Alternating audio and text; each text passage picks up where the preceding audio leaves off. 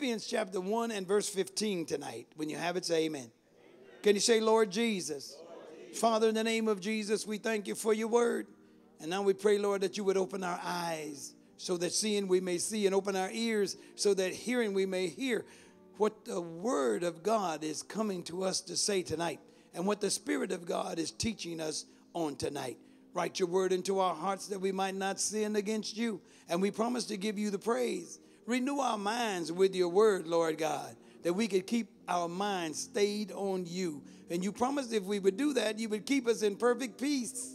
And we give you praise tonight for your word in the name of Jesus. We love your word, for it is a light unto our path and a lamp unto our pathway in the name of Jesus. And we give you all the glory. Holy Spirit, our senior pastor, senior teacher, take control of the Bible study. Use me for your glory and honor in the name of Jesus. And I promise to give you all of the praise and all of the glory in the mighty name of Jesus. And the people of God all said, come on and just give him just a praise tonight. Give him just a worship. Hallelujah, Lord Jesus. Hallelujah. Hallelujah, Lord. Hallelujah. Philippians, the first chapter, and I'm going to pick it up at the 15th verse. And so Paul was saying that because he was incarcerated, he was in jail in Rome at that particular time. He says that people, amen, that brothers and sisters in the church had started to get bold and get confidence, amen, in preaching the gospel. They weren't afraid to go to jail because Paul was in jail, seemed to be doing fine, preaching the gospel. And so they began to do even more preaching the gospel, and they didn't care about being caught, being put in jail. They didn't have any more fear. They just went forth and started preaching everywhere. And so Paul was so excited about the preaching. But then in the 15th verse, he had to say something about the preachers. He says in verse 15, when you have it, say amen. Amen. He said, some indeed preach Christ, even of envy and strife. In other words, he was saying a lot of them are just envious of the fact that because I'm in jail, they have an opportunity to be some great ones. They have an opportunity to be some great preachers. So they're really doing it because they're jealous of me and they're envious of me because they think I'm all that. He said, and some also of goodwill. Some of them doing the preaching for the right reason.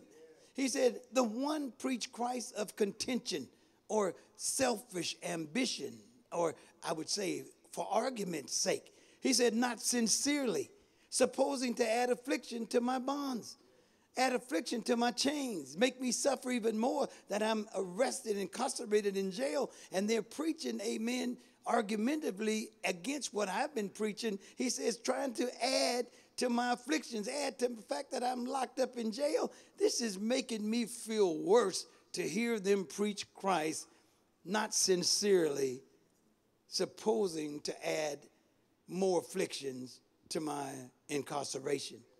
He said, but the other of love, knowing that I am set, I am appointed for the defense of the gospel. Hallelujah to God. How many know there's a difference between preaching and love? Amen. And so I heard a story one time. The preacher said there was a preacher that came to a church, and he was a new preacher. And when he got there, he began to preach that, amen, all of the members were going to hell. And he began to preach, you're all going to hell. You're all going to hell. You're going to burn in hell. And the people got so angry with him that they went to the bishop and complained and said, Bishop, you got to remove this guy because he's preaching that we go to hell. And so the bishop removed him, and he put another preacher up there. And the preacher got up to preach, and he preached they were all going to hell. They were all going to hell. But they never complained. So one day the bishop came to hear how they were doing. And he asked them, how are you guys doing? They said, yeah, we're doing fine. How do you like the new preacher? He said, well, we love him. He said, yeah, what's happening? Is he different from the other? He said, no, he preached the same thing. He preached that we going to hell. He said, well, why didn't you complain about him? He said, because the first one was preaching that we were going to hell, and he was glad about it. He said, but the second one preaching we're going to hell, and he's breaking his heart. So sometimes it's not what you preach, but it's how you preach it. You know, somebody get that at 3 o'clock in the morning. Are you with me, somebody? He said, but the other of love, knowing. Underline that word, knowing. It's so important for you to know that I'm set, amen, or I'm appointed for the defense of the gospel. In other words, no matter how you preach the Lord Jesus, he said, I'm set to defend this gospel because it's what I believe with all my heart. And then in verse 18, he went on to say, what then? He said, notwithstanding every way. He said, whether in pretense or in truth, he said, Christ is preached. He said, and I therein do rejoice, yea, and will rejoice. Hallelujah. He said, I'm only glad. I'm not mad about the ones preaching the Lord Jesus. However they preach him, he said, I'm just glad that they're preaching him. And it made him happy to know that they were preaching him, even though some of them he was upset with. Yet the end results was, I'm glad to hear that they're preaching the Lord Jesus Christ. And he says, I rejoice. He says, yes, and I will rejoice. And then in verse 19, he goes on and says, he says, for I know. There he is with that I know again. How many know when you know something, it's hard for somebody to fool you? God said, my people are destroyed because of the lack of knowledge. In other words, the reason why God said you get destroyed is because you don't know any better. Somebody said, if you know better, you do better. And so when you get into the word of God, you're supposed to be knowing and growing. Are you with me? Paul said, for I know that this shall turn to my salvation. What was he talking about? The preaching of the gospel of the Lord Jesus. He was saying that salvation there meant his deliverance because, again, he was incarcerated, but he's saying because the gospel is being preached, and now everybody's preaching the gospel, they don't know who to lock up. Amen. And he said they don't have enough jails, amen, to lock up everybody. He said, so I know it's going to help me get out of here by them preaching all over the place. He says, through your prayers and the supply of the Spirit of Jesus Christ. He says, I know it shall turn to my salvation. In other words, my deliverance is going to come. I'm believing I'm going to get out of jail. He was supposed to be killed for preaching the gospel. But he said, now this thing is getting ready to turn around. He says, I believe that my deliverance is right near because of your prayers for me. Amen. And the supply of the Holy Spirit of our Lord Jesus Christ. Then in verse 20, he said, according to my honest expectation and my hope that in nothing, how many? He said that in nothing I shall be ashamed. Hallelujah to God. In other words, even though I'm incarcerated, he said, I'm still preaching. And you know what? I'm not ashamed to be in jail. He said, because I'm in jail for a right reason. I'm in jail for preaching the Lord Jesus Christ. He said, therefore, I'm not ashamed to be in jail. Somebody said, Paul, aren't you ashamed to be in jail? And you writing letters to the churches? You got the nerve and you a jailbird? He said, listen, I might be in jail. He said, my body may be locked up. He said, but I'm free. Amen. He said that I'm free. And he said, I'm not ashamed of this bloody gospel. He says, but that with all boldness as always. So now, he says, also Christ shall be magnified in my body. Hallelujah. He says, so even though I'm in jail, the Lord Jesus Christ is magnified. In other words, made bigger than this jailhouse, made bigger than the chains that I have, made bigger than my situation in my body. He said, whether it be by life or by death. Paul said, doesn't make him any difference one way or the other. He said, if they kill me, he said, that's going to be fine. He said, if I live, he said, that's going to be fine. How many know when you get to the point where it doesn't matter whether you live or die? Amen. Hallelujah. How many know you're free to live at that particular point? And so Paul says, whether it be by life, he said, or by death, he said, I can magnify the Lord Jesus Christ in my body. Hallelujah. When you know you've received him and you know he lives in your heart. How many know, saints of God, once he's in you, hallelujah, he said, lo, I'm with you always, even until the end of the world. Are you with me, somebody? What a great feeling to know that the Lord Jesus Christ is in you.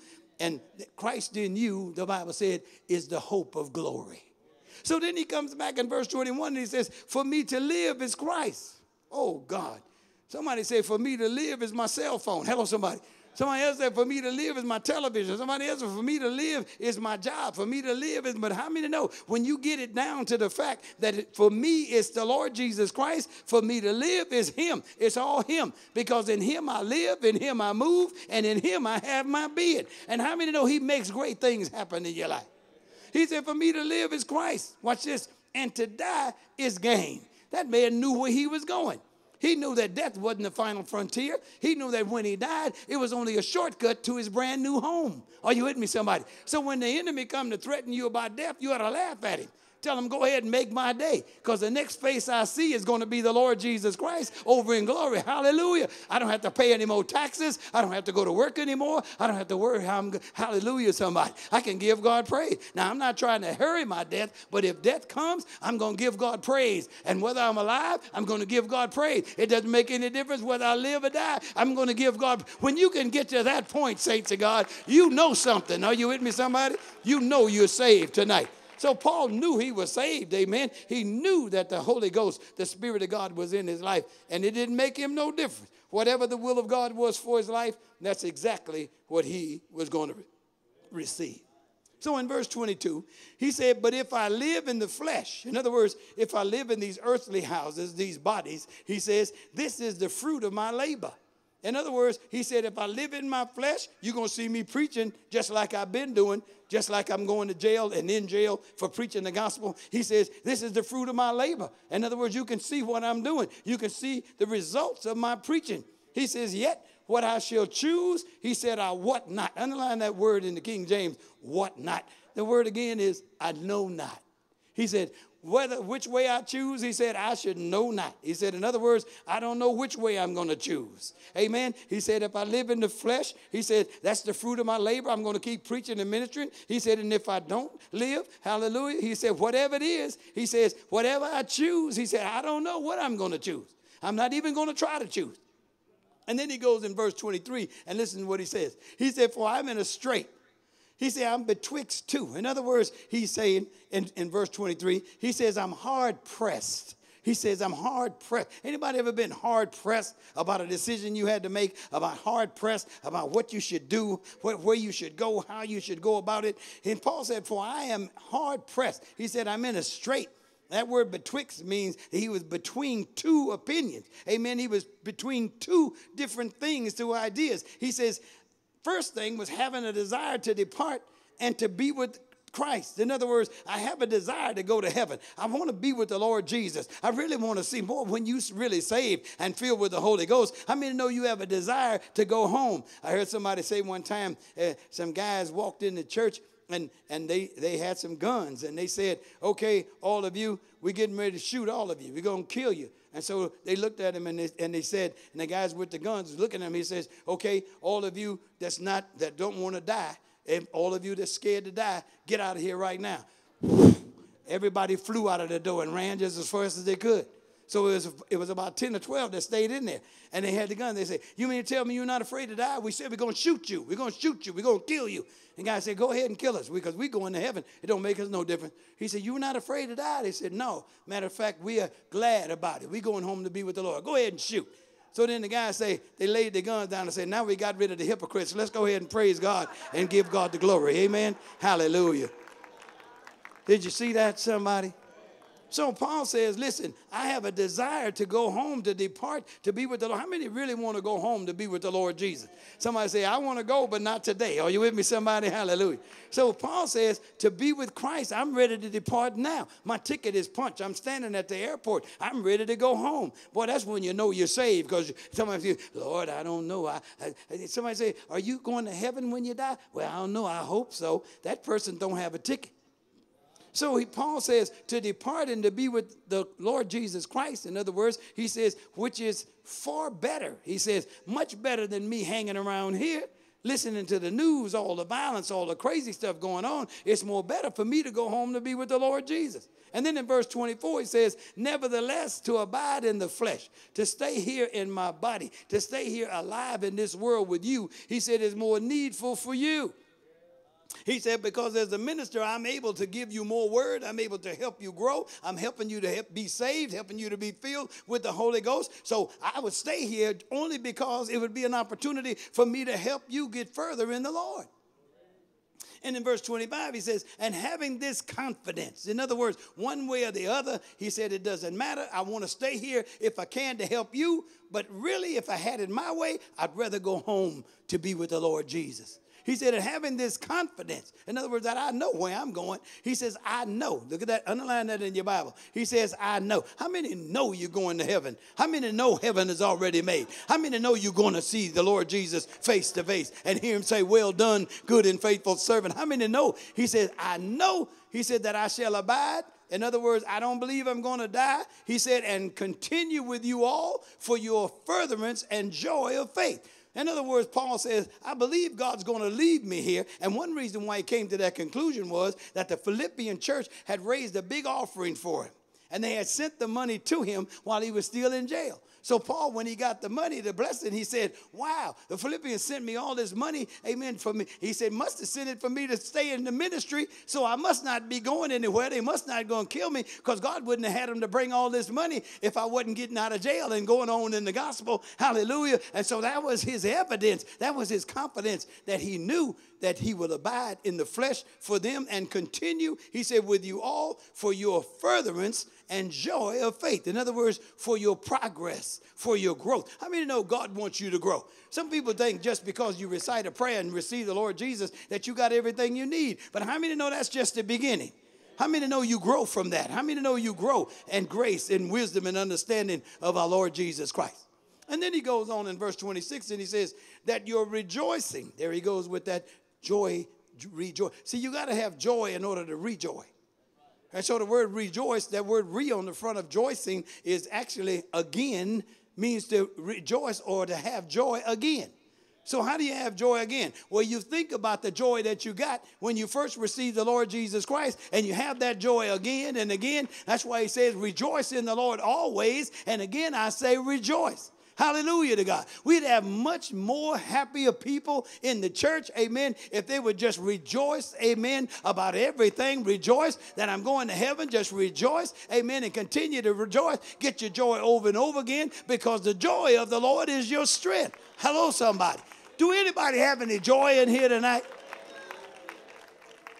Some of y'all looking like a new calf look at the gate, amen. You don't have no joy.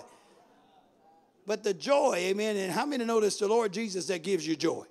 He said that you're rejoicing, that's having your joy all over again. He said, be more abundant in Jesus Christ for me by my coming to you again. So he said, when I show up again at your front door, Philippian church, and now remember, he's in Rome. He said, and when I get out, he said, I'm coming to see you all, because that money that you gave me is going to help pay my ticket. And first person people I want to see is the Philippian church, because you're the ones that stuck with me, stayed by me with prayers and with offerings. So I'm able to come. He said, and when I come, it's going to be better than when I started the church 10 years ago. When I show up and you see my face, oh my God, we're going to celebrate the Lord. We're going to give him praise. We're going to give him glory. He said, we're going to be rejoicing, amen, when I see you, amen, and I haven't seen you in 10 years.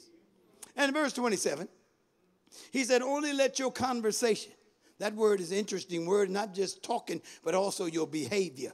So he said, oh, only let your behavior, your conduct, amen, your conduct, amen. He said, be as it becometh the gospel of Christ.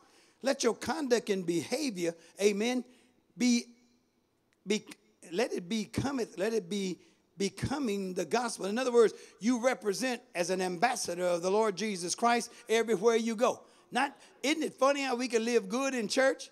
But how many know God wants you to live good in your house? How many know God wants you to live good at the mall? God wants you to live good on your job. He wants you to be holy everywhere you go. Are you with me, somebody? We'd have more people in the church if we had more Christians that were the same as they were in the church. They'd be the same on their job. They'd be the same in their house. They'd be the same everywhere. Are you with me, somebody? And always remember, somebody's watching you. As soon as you say you're a member of the church, they start watching you. They watch everything you do. And they can find fault with some Christians, I'm telling you. It's funny how unsaved people know more about living saved than saved people. Are you with me, somebody? Because they can point, oh, no, they're not saved, because if they were saved, they wouldn't be doing. How you know about being saved and you not? Are you with me, somebody? He said, only let your behavior, your conduct, he said, be as it becometh. In other words, that it becometh the gospel of Christ. In other words, let people know I'm saved in the church house. I'm saved in my house. I'm saved, amen, in the storehouse. I'm saved everywhere I go. I live a saved life. I'm not wishy-washy. I'm not two-faced. Hello, somebody. Amen. I'm not a double agent. Are you with me, somebody? I am what I am in the Lord Jesus Christ, and I'm the same as I am in the church house as I am in my own house. Are you with me, somebody? Sometimes people get home and they get quiet by themselves, turn the lights off. They don't think nobody can see them. But how many know God can look through the dark? Are you with me, somebody? So he said, having this confidence, I know that I shall abide and continue with you all for your furtherance and joy of the faith, that your rejoicing may be more abundant in Jesus Christ for me by my coming to you again. He said, only let your conduct, your behavior be as it becometh the gospel of Christ. In other words, if you saved, living for the Lord Jesus, stand up boldly for him. Don't be ashamed of the gospel of the Lord Jesus. Tell everybody I'm saved. And then they'll know whether or not you really are. He said that whether I come and see you, which is his desire to come see them, he said, or else be absent. In other words, things could change, and they might even go ahead and kill him. He said, I may hear of your affairs, that you stand fast in one spirit. In other words, the unity and the harmony in the church.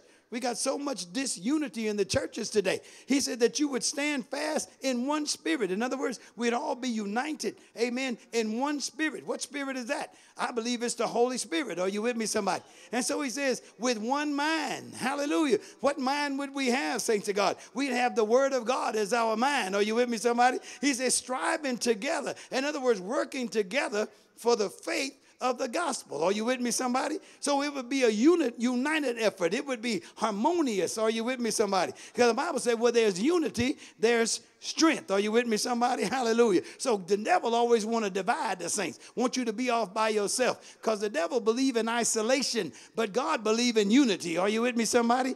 So he says one could put 1,000 to flight, but two could put 10,000 to flight. You're 10,000 times stronger when you got somebody with you. Oh, God, I can't get no help in here.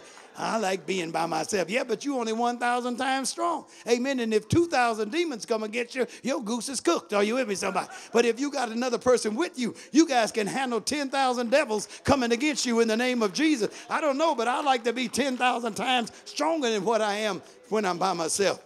So Paul is rolling out something for us, and I believe he rolls out about 7 different ingredients, different principles that we really need to grab a hold of. The first one is, he says, let your behavior, your conduct be as becometh the gospel of Christ. In other words, don't be one thing in the church and be something else when you leave. He said that whether I come and see you or else be absent, I may hear of your affairs. Amen. He wasn't talking about having no strange sexual affairs. He's talking about your behaviors. Amen. He said that you stand fast in one spirit with one mind. Watch this. Striving together for the faith of the gospel, working together in unity. My God.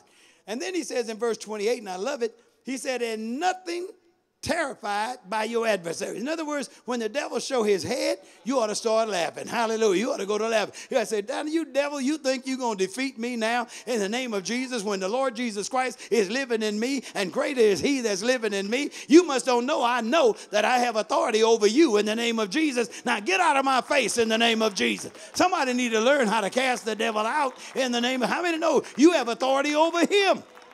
Come on, somebody. And so Paul said, nothing. How many? He said, in nothing, no thing terrified by your adversaries. Who's your adversaries? Demons, devils, and people that the devil would use to come against you. So ain't no sense in fighting with people and arguing with people and fussing with people and letting the devil get you to cussing with people. Just step back and say, you know what? You better get out of my face. No, I'm not talking to you. I'm talking about that spirit that's operating in you. I'm taking authority over that spirit in the name of Jesus. Devil, you better get on away from me in the name of Jesus, because you don't know who I am. I am the righteousness of God in Christ Jesus, and I've got the authority over you to cast you out, devils, and I command you to get out of my face in the name of Jesus. Hallelujah. You talking to me? No, I'm not talking to you. I'm talking about that spirit that's operating in you in the name of Jesus. Can you give God praise? Touch your neighbor, tell your neighbor you have oh, too bad, you don't have no neighbor. Okay, well, hallelujah. So now what? Sitting all back there by yourself, that's what you get. And he said, I love that, nothing terrified by your adversaries. He says, now watch this, which is to them an evident token of perdition. What did he say you didn't get? Let me see if I can break it down, amen, in the Greek. He says in verse 28, he says, no way. He says, no way. Which is to them an evident token, which means it's a proof of perdition, which means destruction. So in other words, he's saying, by you not being terrified by the devils coming at you any kind of way, because you know you have authority over them, he says, to them it's evidence, or rather it's no way, amen, which to them, he says, an evident token Did you get that? He said it's, in other words, that evident token actually means it's proof. He said, which is to them an evident token, which it means it's proof. And that word perdition is destruction in the Greek. So he said it's evident proof of their destruction. Are you with me, somebody? In other words, the devils are defeated in your life. I said the devils are defeated in your life. Somebody ought to give God praise. The devil is defeated in your life. So stop giving place to him and tell him to get out of your face in the name of Jesus. See, if you don't put him out, he's not going to go. I said, if you don't put him out, he's not going to go. And don't pray and ask the Lord to do it, because the Lord has given you authority to do it yourself. Some people don't cast him out because I think they like his company. So he says, watch this now. He said it's an evident, it's the proof of the demon's destructions. He said, but to you, it's the proof that you really saved and filled with the Holy Ghost. It's proof of your salvation and that of God. In other words, you know it's of God because you have authority, you have power over all the demons that are coming against you. Oh my God, what kind of saint are you? And verse 29, he goes on to say, for unto you, unto who? He said, for unto you it is given in the behalf of Christ, in other words, on Christ's behalf, not only to believe on him, the Lord Jesus, but also to suffer for his sake. Now, this is always interesting to me because how can you be rejoicing and be overcoming one time, and then the next thing you know, he's talking about suffering. What does he mean by suffering? Well, he means this. When things come against you, you want to handle it your way. When somebody come against you, you know what I'm saying? Oh, not you. You're not going to let nobody run over you, not you. Not the way you know how to handle people. Not where you come from. Hello, somebody. So it seemed like you're suffering because it seemed like you're taking things. It seemed like things are coming against you, and you're looking like a chump. You're looking like a weak-kneed ninny. You're looking like a weakling. You're looking at, amen, somebody that's just running. But really and truly, it just means that you have power, but you have your power under control. Are you with me, somebody? You can look at him and smile because you say, you know what? God told me vengeance is mine, said the Lord. He said, I will repay. So all I'm going to do is turn you over to the Lord Jesus, and he's going to take care of you. Are you with me, somebody? So I don't need to fight with nobody. He said, even though my insides would say, hit him, smack him. Inside. But I would cast that thought down, and I would just love them in Jesus' name and turn them over to the Lord. So on one side, it seemed like I'm suffering. He said, but on the other side, I'm giving God glory for the power that God has given me for Jesus Christ's sake. And then he said, having the same conflict which you saw in me, and now here to be in me. What was the conflict? He said my conflict was whether or not I was going to go home to be with the Lord, or whether or not I was going to stay here to be with you all, whether they were going to kill me and I was going to give my life for the gospel of the Lord Jesus, or that I was going to live on and continue to preach for the Lord. He said that was kind of a conflict in me. He says, and you might have a conflict in you. He said tonight, you may have a conflict about what you should do, what decision you should make, how you're going to live for the Lord, whether or not you're going to give up this or give up that. Sometimes it's about a giving up and stuff we don't want to give up. We love that chocolate donut. Hello, somebody. We don't want to get that. I don't care what that diet say. We going. Your body be saying, get it, grab it. You be saying, no, no. And he be saying, yeah. You be saying, no, yeah, no. Why you down in it bad? Watch this now, the second chapter we coming in. Okay, we're doing all right? Watch this now. He's finished the first chapter, and he eases into the second chapter. He's talking about the Lord Jesus' humiliation and exaltation. How many know with humiliation comes exaltation? Many people can't be exalted because they don't know how to humble themselves. You don't have to always get the last lick in. You don't have to always get the last word in. How many know you can let people say whatever they want to say? Hello, somebody. As long as you know it's a lie, what do you care about? So he starts off by saying in the second chapter, he said, if there be therefore any consolation, in other words, any encouragement in Christ. And that's what we want to do, encourage one another, amen, to be strong in the Lord and in the power of his might. He said, if there be therefore any comfort, that word, consolation, it actually means encouragement, amen, in the Greek. He said, if there be any consolation or encouragement in Christ, then he said, if any comfort, that word is comfort is also consolation, consoling or solace. He says, of love. He said, if any fellowship, stay right there. If any fellowship of the Spirit. He said fellowship of the Spirit. And it should read fellowship in the Spirit and fellowship with one another because of the Spirit of God in every one of us. We're able to fellowship. Amen. What is fellowship? Fellowship is being fellows in the ship. And thank God we wasn't on that duck boat. Are you with me, somebody? And I'm praying for the families of the duck boat. Wasn't that tragic? Amen. The duck boat. Amen. So he said in the Spirit, he says, if any bowels, that word bowels is another word for affections. He said, if there's any affections and mercies, that word mercies in the Greek is also sympathies. Amen. He said, he's playing on you now. He's working your emotions. He said, if there's any affections that you have in your life or any sympathies that you may have in your life, he says in verse 2, fulfill ye my joy. Hallelujah. He said, in other words, make me happy. Make the joy of the Lord flood my soul. In other words, make my joy complete is what he's saying when he says, fulfill you my joy. He said that you be like-minded. What if every one of us had the same mind? Hallelujah to God. If we had the same mind, that you be like-minded. Amen. Everybody hearing the word of God. How many know, but not everybody's receiving the word of God in their mind? How many know we get our minds renewed by the word of God? So all of us are receiving the word of God tonight. So Paul said it would be great and it would make his joy complete or fulfill his joy that you be like-minded. That's number one. Put number one by like-minded. In other words, when you're like-minded, won't be no fights. When you're like-minded, won't be anybody, amen, going at each other. When you're like-minded, won't be no fussing and arguing and falling out and all that discord, amen, and all that stuff on the internet. Are you with me, somebody?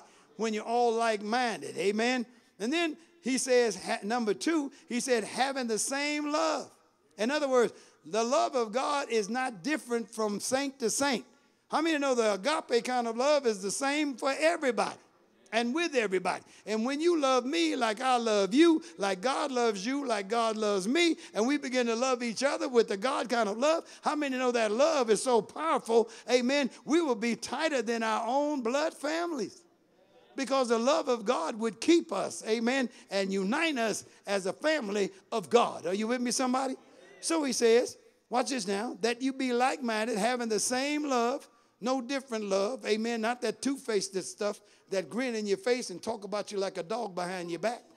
He said, having the same love, being of, and we treat everybody the same instead of those picks and chooses. We got our gang members that we favor. Hello, somebody. But they're different from the other folks in the church. Hello, somebody. We have the Hatfields and the McCoys. Are you with me, somebody? He said that we have the same love. That's number two. And then he says, number three, being of one accord. Being of one accord. In other words, when we come to church, we're not looking at each other, not trying to see who's got on the best clothes and who's dressed the best. We came to praise the Lord. We came to give God glory. And if we all begin to praise God and give him the glory. But you know, in the church, there's always some folks kick back like they at a ball game. Are you with me, somebody? When you learn to come to church and give God praise and give God glory, and you're not ashamed to stand on your feet and lift up your hands and open your mouth and begin to worship the Lord and give him praise, and you don't care who's looking at you, because they didn't save you. They're not blessing you. They're not giving you the miracles that God has given you. And you don't mind praising him. You're not ashamed of the Lord Jesus Christ. But we got some folks that's self-conscious. And they say, oh, I don't want to make a public display. Listen, God made a public display for you. When the Lord Jesus hung out on Calvary, it was a public display. Are you with me, somebody? He was right in the open, amen, hanging on a cross for you and for me. And if he can be in the open with an open display and sacrificing his life for you and me, surely we can stand and give God praise and give him the glory, amen, being not ashamed of the gospel of the Lord Jesus Christ. Take that Bible out of that brown bag, amen, and let people see. So he said, being on one accord, that means for all of us in a Honda. Are you with me, somebody? All of us riding in the Honda. Being on one accord. And then he goes on with number 4. He says, of one mind. Well, how can we all have one mind? This person thinking about this person thinking about that, this person thinking about this. Well, we all have one mind when all of our mind is full of the word of God. So now all of our mind is filled with the word of God. That's why the Bible said we have the mind of Christ. How do we have the mind of Christ? I used to ponder that. How do we get the mind of Christ? Because our mind is renewed by the word of God. And the only thing that's in our mind now is the word of God.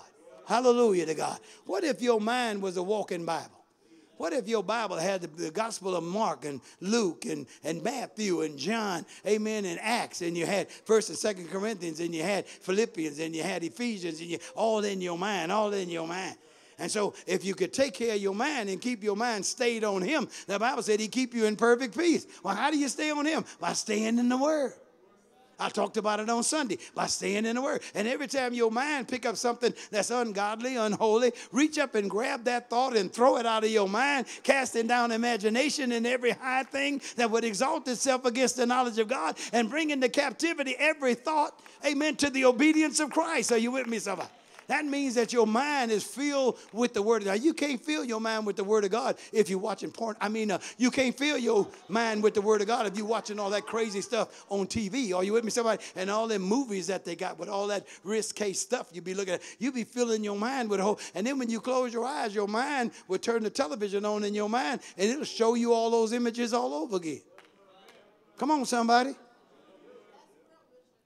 I'm trying to tell you. So if you want to see your mind get off of that crazy stuff, get your mind on the Word of God and reprogram your mind by the Word of God. David said it beautifully tonight. David, you did a good job. Amen. If I get the Word of God in my mind, it's going to get down in my heart. How do I know it's in my heart? Because out of the abundance of my heart, that's the deal. My mouth's going to talk about it. Is that right? So if you want to get your mind straightened out, get your heart straightened out.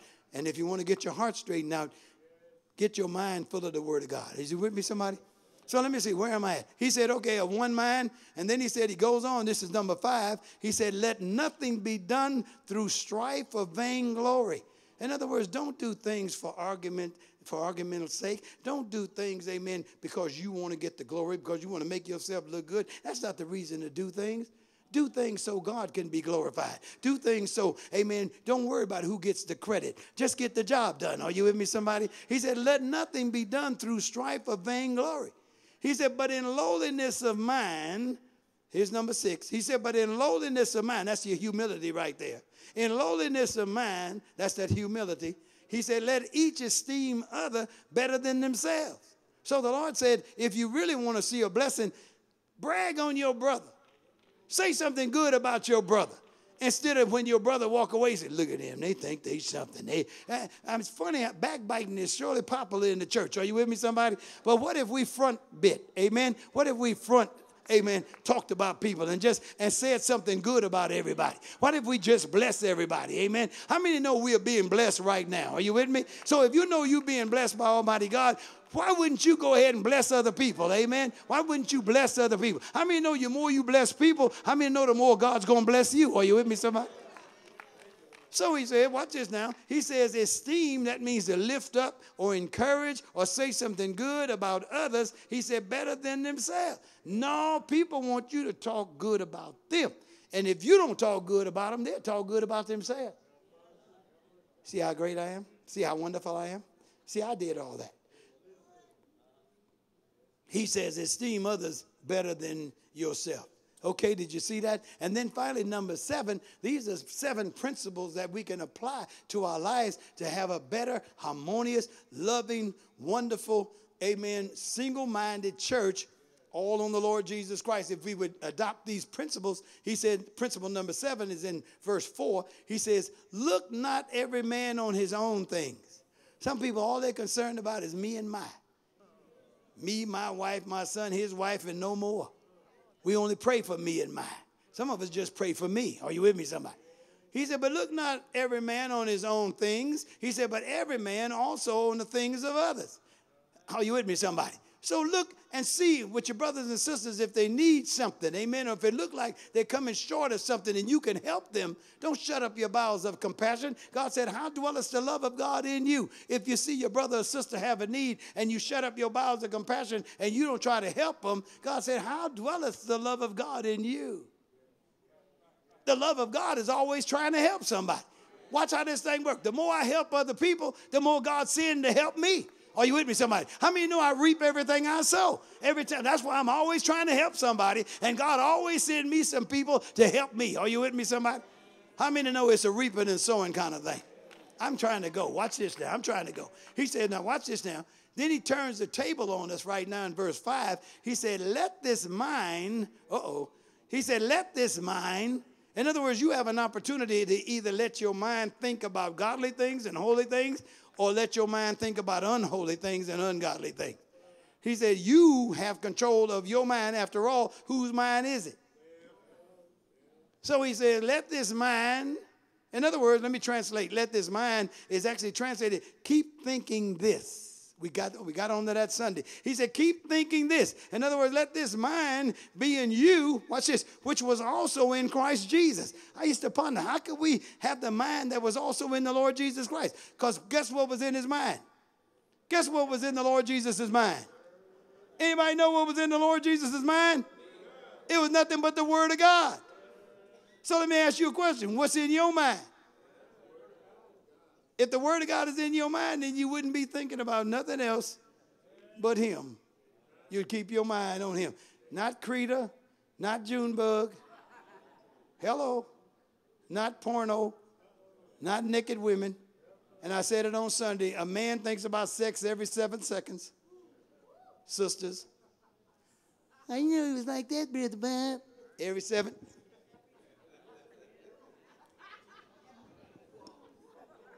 So he said, in order for you not to do that, he said, let this mind, he said, in other words, keep thinking, keep your mind thinking. He said, the same way the Lord Jesus Christ kept his mind, because we have the same mind if our minds are renewed by the Word of God. So he said, let this mind be in you, which was also in Christ Jesus. And then he said, watch this now, how was the Lord Jesus? He said, who being in the form of God, he was actually the Word of God made flesh. Are you with me, somebody? In the beginning was the Word, and the Word was with God, and the Word was God. So the Word of God was made flesh. He was actually God, with God. He was God. He said, being in the form of God, which he was, he said, thought it not robbery, watch this now, to be equal with God. He's the second person of the Godhead. God the Father, God the Word, God the Holy Spirit. But he was able to unload, if you please, or to let all of his godliness inside come out of him so he can become a man. Watch this. Who being in the form of God thought it not robbery to be equal with God, God the Father, God the Son, God the Holy Ghost. He said, but made himself of no reputation and took upon him the form of a servant, of a slave. That word servant is doulos, which means slave. Took on him the form of a slave, even though he was the Word of God made flesh. He was the second person of the Godhead. Hello, somebody. He said he was made in the likeness of men. He became a man, and he was a man. Amen. But he was the Word of God, but he was made into the likeness of a man. He said, and watch this now, I'm going home. He said, being found in fashion, underline that word, fashion, being found in appearance as a man, he humbled him. He did what? He humbled it. There's no way Satan could have took the Lord Jesus out. Are you with me, somebody? He had the power to call down 7,000 to 12,000 legions of angels, and it would have wiped all of them off the face of the planet. He said, being found in fashion or in appearance as a man. Watch this now. He humbled himself. That's a big word right there. He humbled himself and became obedient unto death, even the death of the cross. A terrible way to die, a suffering way to die. Got whipped and beat, but nailed to a tree, nailed to a cross. He humbled himself to die. Hallelujah. When he didn't have to do it, but he did it because he loved you and me so much that he died for us on that cross. We don't hear that enough, but he died for you. Don't you dare say you ain't worth nothing. The Lord Jesus gave his life for you. And then he says this. Watch this. I'm going home. He said, wherefore, God also hath highly exalted him.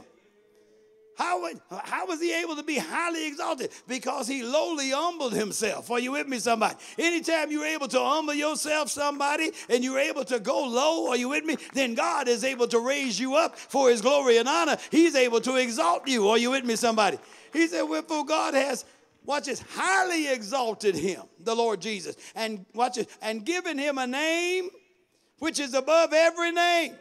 That word above every name means a more excellent name than any name in the universe is the name of Jesus. Are you with me, somebody? Hallelujah to God. Hallelujah. Can somebody say, Lord Jesus? Then I'm going to close with this one right here. He said that at the name of Jesus, it's holy name. It's a powerful name. It's God-given name. Are you with me, somebody? At the name of Jesus, he said every knee should bow. Are you with me, somebody? Hallelujah. He said of things in heaven, underline that word things, because the translation in the Greek is those things, those people that are in heaven, hallelujah, and those people that are in the earth, and those people that are under the earth. Do you know there's people under the earth right now? People that are waiting for the resurrection, amen, people that are waiting for the judgment, that they're still alive, they're not dead. Are you with me, somebody? But they're underneath the earth. Are you with me, somebody? In a place called Sheol. Are you with me, somebody? And verse 11, I'm going home. He said, and that every tongue, how many? Every tongue should confess what? Hallelujah. Come on, stand on your feet to the glory and honor of God the Father. How many tongues? Every tongue shall confess. That's what the devil hates for you to say worse than anything else in your life. When you can open your mouth and say, Jesus Christ is Lord. Come on and give God praise. Come on and give him the glory. Hallelujah. Hallelujah. Anybody ready to meet the Lord Jesus tonight? Anybody ready? Hallelujah. Hallelujah. Does it make a difference to you whether you live or die? Hallelujah. Because your ticket is punched and you know you're on your way to heaven. You know you're saved. You know you're sanctified. You know you're filled with the Holy Ghost. And you know you're ready. If the Lord called you tonight, you can go home, amen, with joy and give him praise. And the devil can't intimidate you. He can't put fear in your heart, because you can tell the devil, devil, get out of my face in the name of Jesus, because Jesus Christ is Lord. Hallelujah. Come on and give him the praise tonight. Come on and give him the glory. Come on and rejoice tonight. Come on, rejoice. Hallelujah. Rejoice in the Lord always. Hallelujah. And again I say rejoice. Rejoice, saints of God. Rejoice. Let this mind be in you that was also in Christ Jesus, who being in the form of God, thought it not robbery to be equal with God, but came and made himself of no reputation. Hallelujah. Hallelujah, in the name of Jesus. He's our Lord. He's our Savior. He's our King. Are you with me, somebody? You can give him the glory tonight. You don't need to be afraid of nobody. Are you with me, somebody? In the name of Jesus. And if your adversaries is coming against you, you can cast them out of your face in the name of Jesus, because you have power. You've got power over all the enemy that's coming against you. In the name of Jesus, can you give God praise tonight? Can you give him the glory? Hallelujah to God. God wants you to have your joy back. Come on and get your joy back. Come on and rejoice, somebody. Hallelujah. Come on and get happy tonight. If Jesus is your Lord, if he's your Lord and Savior, and you can confess with your mouth, come on and get your joy back. For the joy of the Lord is your strength tonight. In the name of Jesus, come on and give him glory. I don't know about you, but I love to praise him. And I love to give him the glory. He's done so many things for me. And he keeps on doing great things. And I have to keep on praising him. I found out the more you praise him, it seems like the more he blesses you. It's the more you praise him, the more you give him the glory, the more you can open your mouth and make a joyful noise unto the Lord, all ye land. We can serve the Lord with gladness. We can come before his presence with singing. And know ye that the Lord, he is God. He's he that has made us, and not we ourselves. We are his people and the sheep of his pasture. Enter into his gates with thanksgiving, and into his courts with nothing but praise. In the name of Jesus, can you give him the glory tonight? Hallelujah. I don't know about you, but I'm glad tonight. You don't know how glad I am. I'm glad. Anybody glad? Anybody glad? Just get glad tonight. Tell them, I'm glad I'm saved tonight. I'm glad I've been born again. I'm glad I'm filled with the Holy Ghost. I'm glad I got my ticket punched. I'm glad I'm on my way to heaven. In the name of Jesus, I don't care when it is. I'm ready whenever. In Jesus' name. But in the meantime, while I'm here, I got to tell somebody that Jesus is Lord. I got to tell somebody that he's the Savior of sinners. I got to tell somebody. He's a doctor that never lost a case. I got to tell somebody. He's a King of Kings. And he's a Lord of Lords. His name is Jesus. His name is Jesus. Can you give him the glory? Can you give him the praise? Hallelujah. Hallelujah. Hallelujah. Hey, hey, hey, hey, hey. Hallelujah. Hallelujah. Hallelujah. I don't care what situation you're in. Get ready, because God is getting ready to bring you out of it. I said God is getting ready to bring you out of it. In the name of Jesus, can you say, Lord Jesus? Come on and fire your weapon. Come on and fire your weapon. Can you say, Lord Jesus? You're getting ready to come out of that situation. You're getting ready to come out of that problem. You're getting ready to come out of that situation. And you're going to come out with the victory in your life. In the name of Jesus, I heard the Lord say, weeping may endure for the night, but joy coming in the morning. You got some joy coming. You got your joy coming. In the name of Jesus, come on and give him the praise. Come on and give him the glory. Hallelujah. Hey, hey.